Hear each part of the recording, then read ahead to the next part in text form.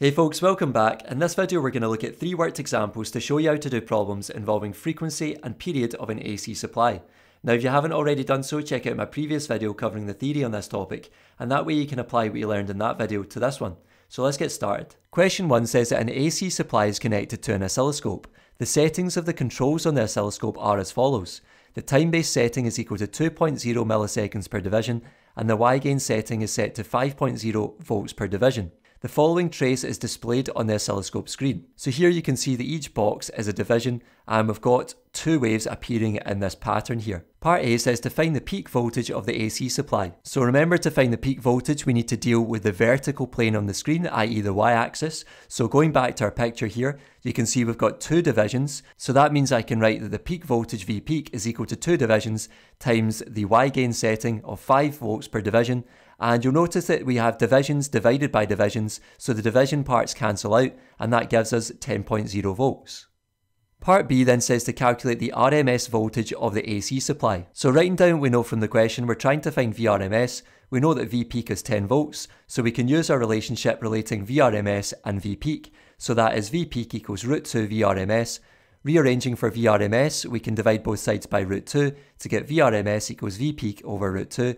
Substituting in the numbers gives 10 divided by root 2, and putting that into your calculator should give you an answer of 7.1 volts. Part C then says to find the period of the signal. So remember, to find the period or the frequency, we need to be dealing with the horizontal plane on the screen, i.e. the x-axis. So going back to the picture, for one complete wave going all the way up, all the way down and back to the start, we can see that there are 4 divisions or 4 boxes for one complete wave. So that means I can write that period t is equal to 4 divisions times the time-based setting of 2.0 milliseconds per division. Just like before, the divisions will cancel out here, and we end up with 4 times 2 is 8 milliseconds. However, it's going to help us when we're trying to find the frequency in the next part to convert this from milliseconds into seconds at this stage. So 8 milliseconds, remember, is the same as 8 times 10 to the minus 3 seconds. Part D then says to calculate the frequency of the supply. Well, writing down what we know from the question, we're trying to find frequency. We know that the period now is 8 times 10 to the minus 3 seconds. So writing down our equation, we have t equals 1 over f, and rearranging this for the frequency f, we can just swap the t and f, so we get f equals 1 over t, and substituting in the numbers, we get 1 over 8 times 10 to the minus 3, which if you put into your calculator should give you an answer of 125 Hz. Question 2 says that a signal generator producing an AC signal is connected to an oscilloscope. The oscilloscope trace and control settings are shown below. So you can see the Y-gain setting is at 0.5 millivolts per division, and the time-based setting is at 1.0 milliseconds per division. And you can also see we've got 1, 2.5 waves, so 2.5 waves on the screen there. It then says for A to calculate the peak voltage of the signal. Well, remember, to find the peak voltage, we need to deal with the y-plane or the vertical plane on the screen. So you can see my amplitude is 1, 2, 3 divisions, and my Y-gain setting is 0.5 millivolts per division. So I can say that V peak equals 3 divisions times 0.5 millivolts per division. Again, the divisions will cancel out, and we end up with 3 times 0.5 is 1.5 millivolts. Part B then says to calculate the frequency of the signal. Well, remember, to get the frequency, we need to calculate the period first. And to do this, we need to deal with the horizontal plane or the x-axis on the screen. So looking at the picture, we can see that one complete wave takes up 4 divisions.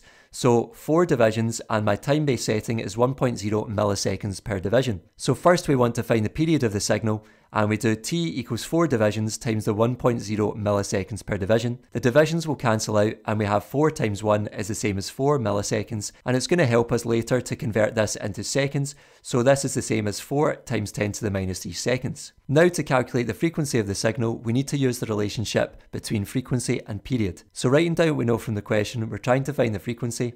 We know that the period t is 4 times 10 to the minus 3 seconds, and writing down our equation, we have t equals 1 over f. But remember, we need to rearrange this for the frequency f, so we get f equals 1 over t. Substituting in the numbers gives 1 over 4 times 10 to the minus 3, which gives a final answer of 250 Hz once you put it into your calculator.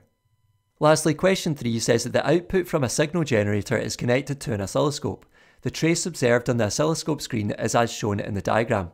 So we can see we've got 1, 2, 3, 4 waves appearing on the screen there. It then says the frequency of the signal from the signal generator is now halved.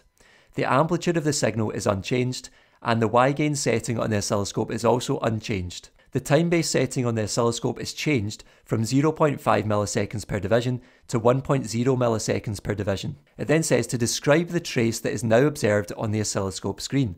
Justify your answer. So what we can gather is that two things are changing and two things are staying the same. So our frequency is halved, but our time base is doubled. So we can start by saying that initially 4 complete waves appear on the screen. We saw this earlier, so this goes all the way up, all the way down and back to the start. Then you've got a second wave, a third wave and a fourth wave. So 4 complete waves on the screen there. However, the first change is that the frequency is halved. So when the frequency is halved, the number of waves on the screen also halves, because the frequency is proportional to the number of waves on the screen, and that's just because of its definition. Remember, frequency is the number of waves passing a point each second. So if the frequency halves, we must have fewer waves appearing on the screen. So this gives 2 complete waves on the screen this time, which looks like this. So we've got all the way up, all the way down and back to the start for 1 wave, and then that repeats for a second time to give us 2 waves. However, when the signal looks like this, we're then told that the time-based setting is doubled. So when the time base is doubled, the number of waves on the screen also doubles, because the time base is proportional to the number of waves on the screen, just like the frequency is. So if we double the time base, this is going to double the number of waves on the screen. So this will give us out 4 complete waves on the screen like this. And this is actually what we started with. So we can conclude that therefore, the trace observed on the oscilloscope will be the same as the original. That's all for this video, folks. Thanks for watching. If you made it to the end, I really appreciate it. Make sure to give the video a thumbs up, subscribe to the channel, and I'll see you in the next one. Take care.